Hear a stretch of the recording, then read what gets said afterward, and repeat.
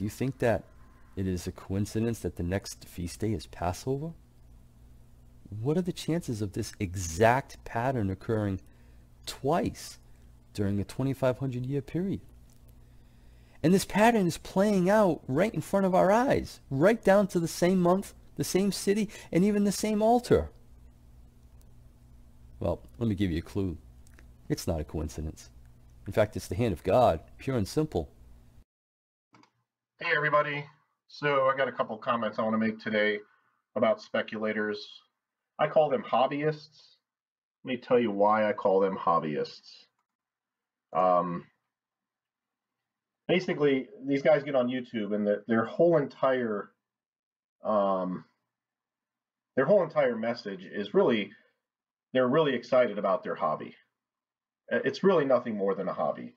Rather than admit this, though, rather than get on YouTube and say, hey guys, I'm just excited about the prospect of the Lord's return. I want to go to paradise. I want to shed this mortal body. I want to be perfect. I want to be whole. I want to be with the Lord. I want, we all want this. Obviously, everybody wants this.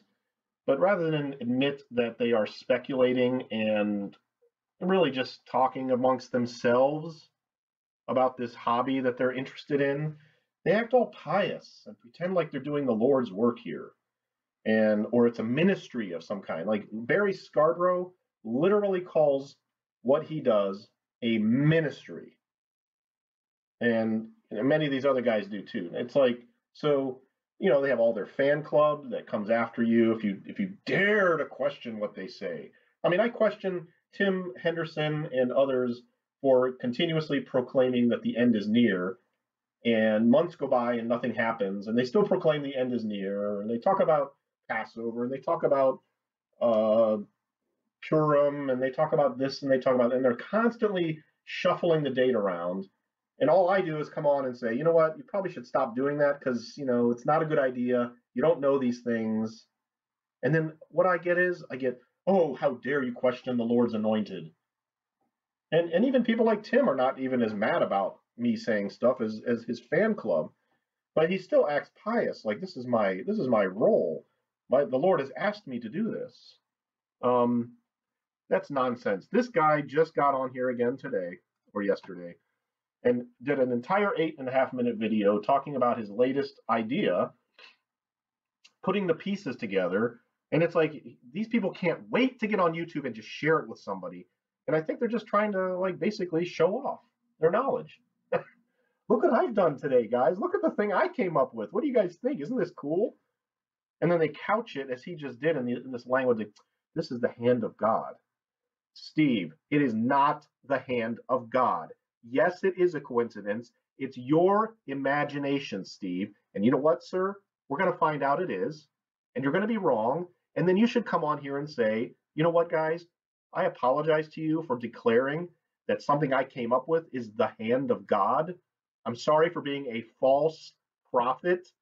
You can't get on YouTube and say something is the hand of God, and then it doesn't come to pass, and then get away with it. You shouldn't. So I want to see you on here in a month or two after all of this is over and we're on in the summertime and we're past the May 14th magical day. Once again, I want to see you're on here telling everybody you're sorry, and then more importantly, tell God you're sorry. God, I'm sorry I spoke for you and said that this was your hand. I'm sorry I took an imagination that I concocted in my brain and declared it in front of all kinds of people that it's from God. I repent and I will never do that again. I hope that's what happens. I'm not going to hold my breath. Here's my second point I want to make today, and this is I'm going to take a little more time on. See, again, they're so pious and they talk about it being the hand of God. They act like their speculations are absolute truth from the Word of God. I hear these words all the time. We are absolutely in the end times. But then they demonstrate they don't actually really believe what they're even saying. They say, we're absolutely there, guys. We are here, we are here, we are here. But then they don't actually believe it themselves. Let me show you a couple of examples of that. This first one is good old Barry Scarbrough. The rapture is near. Be encouraged. I want you to note that this was done on October 20th, 2018, quite a ways ago. Because when you're living in the end times, which we clearly know that we are, when you're Really? living in the end times, it can be a roller coaster ride because you think, So here we are. We are clearly in the end times. Clearly in the end times. Here's another example. Same video a little bit later. you guys know on this channel we watch. We do things that churches, for whatever reason, aren't doing. We study eschatology and we study prophecy, and we're unashamed of it. We watch, we are excited about his appearing, we expect it soon. Rock on, okay? Go for it. It's a wonderful thing to do. I would just challenge you to keep it in balance. When people emotionally get out of balance, and I've said so many times before, get super specific. Well, you know, Jesus is going to come on October 17th at, 10, 11, 8. Okay, I just don't see that in Scripture. I just don't see that we would have that amount of specificity. I do believe, as I've said before, we'll know the season. And we know we're in it, brothers and sisters. Man, we know we're in it. Isn't that interesting? Like, we can't know the date and the time, but we know we are in the season. We know it. Man, oh man, do we know it. Hey, Barry, by the way, just let me help you out a little bit. The reason other churches, most churches don't do what you're doing is because it's foolish, number one. And number two, more importantly, it's not in the Bible. There is not one shred of a verse anywhere that says, watch the news and speculate about when Jesus is coming back. Watching and speculating are two different things, Barry. You can watch for something without guessing when it's going to happen. You don't have to guess. The Bible never says we're supposed to guess. And your whole nonsense about seasons, there are two spots in the New Testament where seasons are mentioned. Acts 1 and 1 Thessalonians 4 or 5. You know what it says about in those both cases where it says seasons? It says we're not going to know. Paul says, I have no need to write unto you about the times and seasons because he's coming like a thief. What does that tell you? That tells you nobody knows anything because he's coming suddenly without warning. And in Acts 1, Jesus deliberately tells the disciples, it's not for you to know the times or the seasons. Those are the only two places in the New Testament seasons are mentioned in the context of him coming. And in both cases, we're told we don't know. So you act like a big Bible believer, and I believe the Bible. You don't believe either of those verses. Here he is a little bit earlier in the year, April of last year, about a year ago. It's come to my understanding that a number of videos have gone out recently about the rapture being delayed. I want to be really clear my thoughts on this. I don't believe that that's the case at all. I have always believed in... That doesn't even make any sense anyway. If there is a rapture coming, which there isn't, but if there was a rapture to heaven of all Christians, it doesn't make sense to say it's delayed. It's coming when it's coming. The date has already been set in the mind of God. He doesn't delay anything. It's not like he's like, oh, wait a minute, I was going to do it on September 23rd, but then something didn't happen correctly that I thought was going to happen, so I'm going to have to delay it a little bit. I mean, that just doesn't even, that entire concept is ludicrous. But here he is, a couple videos before this, we know the times, we know we're in that season, we know it. Now he's gonna mock and scoff at people who think it's been delayed because nothing happened in September. What's called the imminence of the rapture. Now, why do we believe in the imminence of the rapture? And I want to give you a scripture behind that, and I want to talk about the danger and really the challenge to a teaching that says, well, the rapture probably won't happen for, 20, 30, 50, 100 years. I think that's a dangerous teaching, and I think we need to be really cautious with those that propose it. Now, I think recently... Okay, so now, for the record, he just used years, 20, 30, 50, 100. He just used years and said it's dangerous to suggest or teach that we could have as many as 20 years left on this planet. Dangerous to say that. You know what? Hal Lindsey's book came out 50 years ago, almost. the late great Planet Earth came out 50. Do you think Hal Lindsey felt like, oh my gosh, it'd be dangerous to say we have more than 20 or 30 years to go? Yeah, he did. In fact, in his book, he's like, it's looking like, we're at the end of that generation and we should be out of here by 1981. I think here is where he says it again in a different way. If you think this world's got another 10 years in it, then I'm questioning your general sanity, because this is mocking and scoffing at people that don't agree with you. I am questioning your sanity. Really, Barry? I'm insane because I think we're not at the end of time as we know it? I'm insane? Are you the most arrogant person that ever lived? This is a world on the brink. And okay, Barry, the world has been on the brink many times in its history. Do you think back in the early 1900s, before World War I, that it was on the brink and people knew it? Do you think after the Great Depression and then World War II, do you think the world was on the brink back then? And did you go to school? Did people show you the tens of millions of people who died at the hands of dictators in those days? Maybe hundreds of millions, and tens of millions more on the battlefield.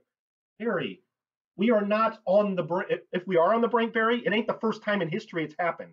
I hate to break this news to you, Mr. Self-Centered. You are not the center of the whole universe. God did not put you on this planet to make you the center of all of his works and all of his dealings with mankind, because you sit in your house in Missouri and say so. Unbelievable, this guy. We're on the brink. So what? Okay, we're on the brink. And how do you know that this is the last brink we're ever going to be on, Barry? Do you know that? Because you just said you do. You just said in the other video. I know, we know. If you think we have another 10 years, you're insane. and I think if you're not seeing that, I think you have your head in the sand. Yeah, see, shut up. Just shut up, arrogant jerk. Give me a break. Everybody's got their head in the sand if they don't agree with this guy. All these people with their proclamations. And if you don't agree with me, well, you're a mocker. You got your head in the sand. You're insane. The reason I think there's also a danger to that teaching, yeah, it's dangerous, is that can really impact the urgency of the gospel. If Satan can get people thinking that the rapture of the church is a long way off and we've got another 50 years of difficulty and tribulation to deal with before any of that happens, people can postpone the urgency of the gospel and say, well, I've got a lot of time to accept Jesus. Are you serious? The only urgency there is in the entire gospel message is the rapture? Find me a single verse where Paul the Apostle said anything like that, or Peter, or anybody. Get saved now, the rapture is coming in our lifetime. One verse, Barry. You don't think there's enough urgency in the fact that you've said other videos, you don't know the day of your own death? Isn't that urgent enough? If people aren't going to accept the fact that they could die tomorrow, given the school shootings and all the world on the brink that you're mentioning, you think they're gonna listen to, well, a bunch of us are going to be suddenly missing bodily from the planet, so you better get on board. I mean, you're delusional. And you know what? You can have your delusion all you want, Barry, but quit getting on YouTube and chastising other people who don't agree with you and calling them mockers and calling them head in the sand. Just ridiculous. I'm going to finish Barry's little segment up here with this unbelievable comment that he makes at the end. It's a dangerous doctrine to say that we have 20 or 30 years left. I think we got to be really cautious with that. Is it possible? Of course, anything's possible. What? The Lord is sovereign over all, but I think. Wait a minute. I just watched you go through minute after minute, statement after statement of how we are at the end times, and it's dangerous doctrine to preach that we are not in the end times. Is it possible though? Well, yeah, sure, anything's possible. In another video, he says, do we have, could it happen this year, 2017? Sure, it could happen. I believe it could. It absolutely could happen. Is it for sure going to happen? No, it's not for sure, but, waffling back and forth over and over and over again. These people don't know what they're talking about, but they want you to think they know what they're talking about. And then if you dare to question them, you're a mocker. Here's another guy I used to watch all the time. Hilarious. This guy, something big is about to happen. Are you ready? False prophet, April 3rd, 2014. But the Bible makes it clear. 2 Timothy chapter 2 verse 3, or chapter 3 verse 1 says, "This know also, that in the last days perilous times shall come." And we are absolutely living in those days right now. Absolutely. It also says, "All who will live godly in Christ Jesus will suffer persecution." Absolutely, we're living in the last. Without a doubt, Without we a are doubt. in those days right now. Now listen to this. Ready? We in America right now, our persecution is non-existent. If you want to call... Did you hear what he just said? Did you hear what he just said? We are in those days right now as Christians. I mean, you know, except in America, we're not being persecuted. Are we in the days or are we not in the days, Kenny? I mean, see again, absolutely we're in the last days. Absolutely. Here he is again, breathlessly reporting, Kenny Jacobs from the field. Just need you to know that the world as you know it is history. 4 years ago. But again, we are absolutely on the brink. This is it. We're coming down to the wire. Let's continue on. A little more scripture. Absolutely, we're on the brink, coming down to the wire, man. Absolutely. You know, I want you to understand something here. The word absolutely actually has meaning, Kenny, and others who say it. Absolutely means something, doesn't it? See, these guys like to play with language because they have to use terminology that's urgent. Otherwise, nobody's going to watch you, right? That's how you get people to watch you. You use urgent language in your videos. People like to hear that urgently it's going to happen and it's absolute.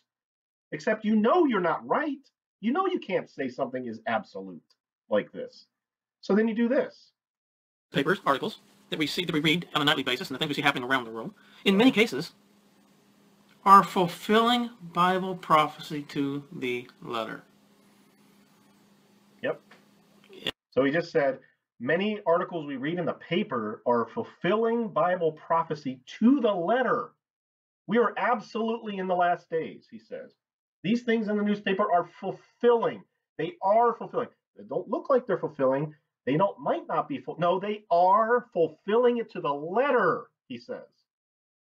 And so again, I am going to continue to sound the alarm that we're living in the last days. False alarm. And I'm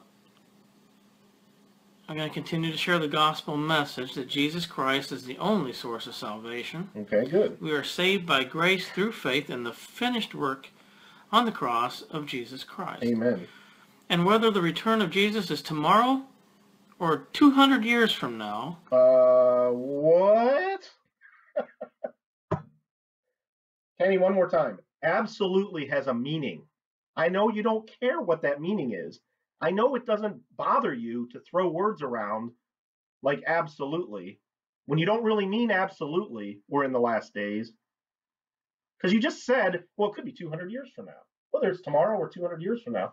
Kenny, if it's 200 years from now, we're not absolutely in the last days, are we? In fact, if it's 200 years from now, we are not in the last days, period. Yet you claim absolutely it's going to happen. Maybe. Does this not strike you as dishonest? Again, hobbyist, loves what he's doing. It's really fun to talk about this stuff. Hey, Kenny, why don't you stick with it on the weekends with your buddies when you're golfing and talk about it, with your Christian buddies and speculate all you want on the golf course amongst the four of you, all right? Don't get on YouTube and tell the entire world who's actually listening for truth. People in this world need truth. They don't need lies about what the word absolutely means, or the word soon means, or the word very, very soon. You can't say something is absolutely going to happen and then say it might not happen. Those two things do not go together, Kenny. They are opposites. If you don't want to use the word absolutely because you want to say it might be 200 years, great. But you can't say absolutely and then say it's not absolutely. One of those things isn't correct. And just to show you that it's not limited to the lower end of the ladder in the speculation community, here's a couple of videos where J.D. Farag himself, the man, the master prophecy man who's taking over the reins for Hal Lindsey, I guess, because you got to have a superstar out there. So here's the superstar J.D. Farag. He's absolutely no different than any of these other people. So if you'll kindly permit me to, I want to argue the case that the aforementioned headlines prove beyond any reasonable doubt that all the prophetic puzzle pieces are now in place. And I'm going to borrow a word from the headline we just read. It is inevitable. It's just a matter of time. It's not if, it's when, and how soon. Unbelievable. So he just said it's inevitable. All of the pieces are in place. There's no question here in his mind that they're all in place. I mean, let me remind you of something. J.D. Farag is a pastor. He's standing behind a pulpit. It is his job to deliver the truth as he knows it, at least, because we're all fallible. But he's supposed to stand up there behind a pulpit in that authoritative position and declare what he knows to be true. And here he is declaring that he knows this is true. I mean, he didn't say anything like, listen, guys, I could be completely wrong about everything I've said up to this point for the last 10 years. He's never said any of that. He said, I believe we're in the last days. Now check it out for yourselves in the Bible. He throws that out every once in a while. Be Bereans, check it out, you know. And of course, if you try to say anything on his channel like, hey, JD, you might be wrong, bam, you're blocked immediately. You're never going to talk to that guy again. Yeah, really, you want us to be Bereans, but shut the heck up if we find different conclusions, right? Or if something happens like, I don't know, time passes by and no rapture. Of course, you know, try to hold him accountable for what he's actually saying every couple of, a couple times a year. He gets up here and says, don't call me an expert, okay? I don't want to be called an expert. Don't put that on me. Okay, I won't call you an expert, JD. I'll call you what you are. You're a hobbyist. I realize that there's so much we don't know about what's really happening in Syria, but what we do know is that Isaiah 17:1 tells us Damascus, Syria will be destroyed as a city. I am of the belief that we are on the cusp of seeing this specific detailed prophecy about to be fulfilled right before our very eyes. Also, we don't really know what's going on with Russia and with them Iran, but what we do know is that Ezekiel 38 says they will lead an alliance of nations and attack Israel via Syria from the north. Okay, I'm going to end with this. So I want to make a point here. April 15th, 2018. This is a year ago. This is 6 months before Donald Trump said, I'm withdrawing troops from Syria. I'm getting the United States out of Syria.